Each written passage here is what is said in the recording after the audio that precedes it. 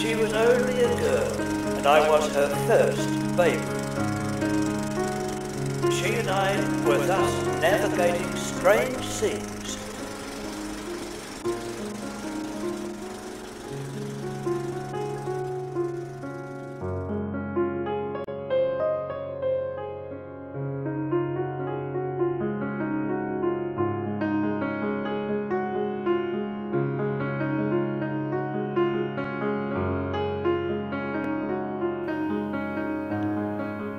I first came across F.w. Boreham several years ago when someone invited me to have whatever books that appealed to me from the personal library of a deceased Methodist minister. I saw on his shelf an old book by F.w. Boreham. I'd heard some old-timers talk of Boreham, but I'd not up until this time ever read one of his books. I took that particular book and it sat on my library shelf for months before I read it. When I eventually did pick it up, I had never read anything like it. Boreham went on for 30 pages about the virtues of wet paint. But then, from seemingly nowhere, he linked all of those virtues to make one of the most profound spiritual insights I'd ever read. I sat there stunned with the book on my lap as if I'd just received the benefit of grandfather's accumulated wisdom in just one essay addressed to me. Since then, I've collected nearly all of F.w. Boreham's books and writings. But the more I became interested in Boreham's writings, the more I became interested in him. I discovered that he pastored 3 churches: Mosgiel, New Zealand, Hobart, Tasmania, and Armidale in Victoria. I also discovered that he was regarded by Banner of Truth Trust as one of the 20 greatest preachers of all time. Warren Wiersbe lists him in his book 50 Christians Everybody Should Know About as one of the greatest Christians of all time. This intrigued me. I wanted to find out more about the man behind the writing, and what I discovered greatly impressed me and surprised me, and I want to share some of that with you now.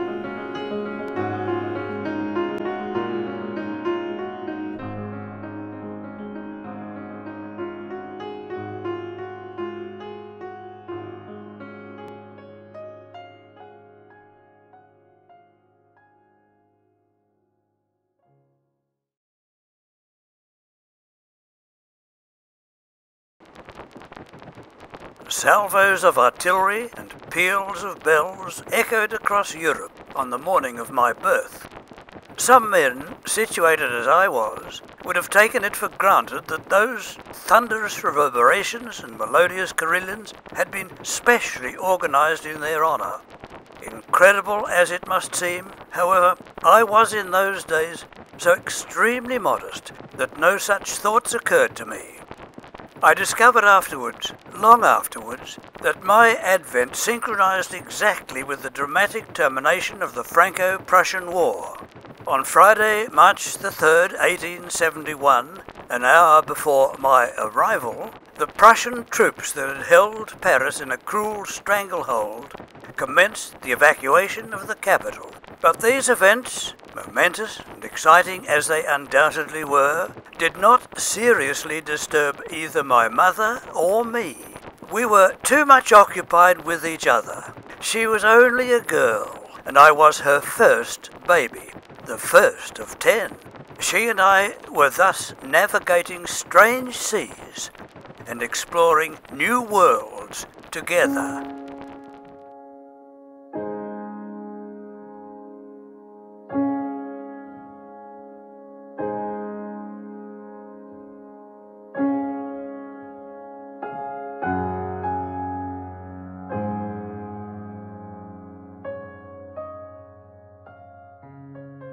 Frank William Boreham was born in Garden Road, Tunbridge Wells in Kent, about an hour's train ride south of London, to Francis and Fanny Boreham on Friday, March the 3rd, 1871. Soon after he was born, he and his parents moved into the house his father had just built, which would remain in the Boreham family for 4 generations. His father named their new home at 134 Grosvenor Road, Roxton Lodge. His 24-year-old father, Mr. Francis Boreham, worked as a clerk for a solicitor's firm in Church Road. His career there would span some 60 years. He and his wife Fanny were devoutly religious, having first met at, then married in, St. John's Anglican Church.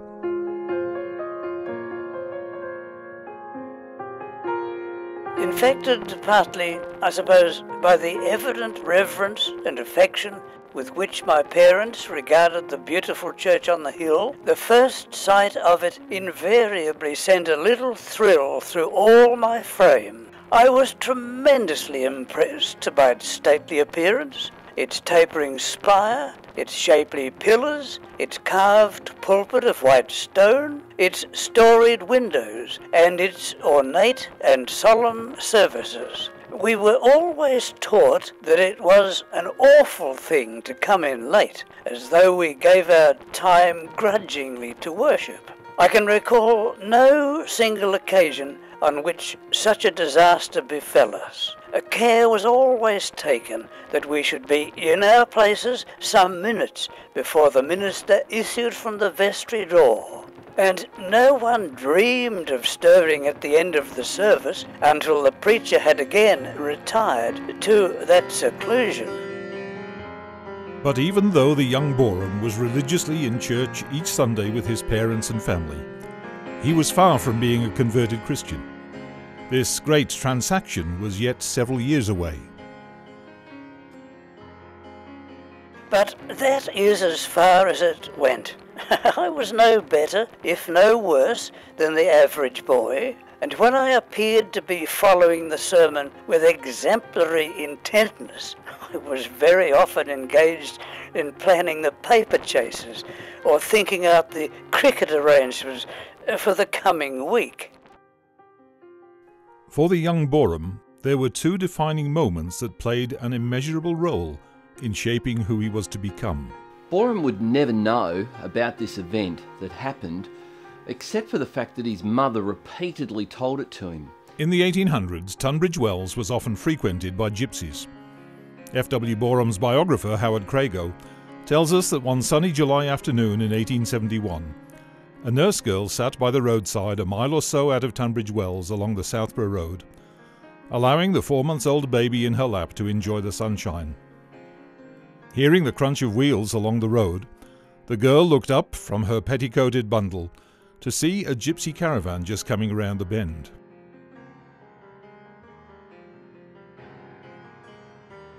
It was when the family nanny took Boreham for a stroll through the Tunbridge Commons that as she was taking him through the park in a pram, a gypsy lady came over to her. As the nanny took Boreham out of the pram and nursed him on her lap in the sun, the gypsy came over to her, picked up Boreham's hand and held it, looked straight into the eyes of the nanny and said, "Tell his mother, put a pen in his hand and he'll want for nothing." Little could she have known the profound impact of that prophecy. The second event was witnessed by Frank as a boy, and it had a lifelong, lingering effect upon him. Every child of Christian parents comes to that point in their own life where they choose to make the faith of their parents their own, or they give that faith back, that borrowed faith, back to their parents, so to speak. That might have happened to F.w. Boreham if it wasn't for something he saw that had a lingering effect upon him. Whenever I entered my grandfather's room, without his being aware of my approach, he was almost invariably sitting at the table near the window, poring over the well-worn pages of his big Bible, and he evidently read not as a duty, but as a delight. I said nothing, and he said nothing, but it set me thinking. I occasionally read the Bible because I was told to do so, but to read the Bible for the sheer joy of it, this was something that passed my comprehension, and I spent a good deal of time in puzzling over the problem that it presented.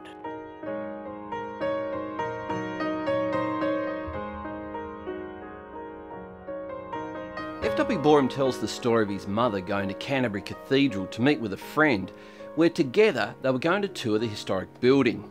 After waiting for several hours, she was approached by an older distinguished gentleman who offered to take her on a guided tour of the old building. He assured her that he was very familiar with the church. At the end of the impromptu tour, he asked if they could exchange cards. Fanny didn't have a card. Undaunted, the man gave her his card. It wasn't until she got home that she actually looked at the card.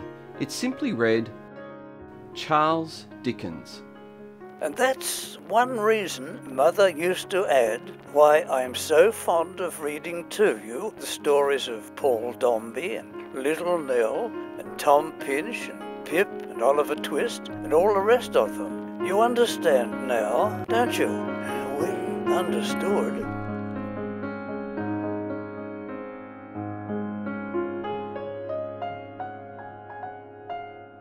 F.w. Boreham adored his mother. His adoration was magnified because of the stories she told and the engaging way she told them. I have never heard anybody unfold the classic biblical narratives with such dignity and winsomeness and charm as she could command. And when she came to the story of the cross, she could move us all to tears. I confess that although betwixt those days and these, I have attended many theological lectures and read ponderous theological tomes, the conception of the cross that's always in my mind, and in preaching and in writing, is the conception that took shape within me at the fireside in those days of long ago. As well as describing his mother as one of the best theologians that he'd ever heard, particularly when dealing with the cross, Boreham would more or less say that his family lounge room in front of the open fire was one of the best lecture halls, theological lecture halls, that he'd ever attended. When his mum opened up the scriptures to him, it was wonderful. And he said 9 times out of 10 they closed with their mother's favourite hymn. It's recorded in his story where this hymn, Jesus who lived above the sky, came down to be a man and die. And in the Bible we may see how very good he used to be. He says, and all through the long years of pilgrimage I have never sung that hymn or heard it sung without experiencing a clutch at the heart and a moistening of the eyes as the fond recollection has swept over me of those heart-to-heart talks in the flickering firelight of the old home.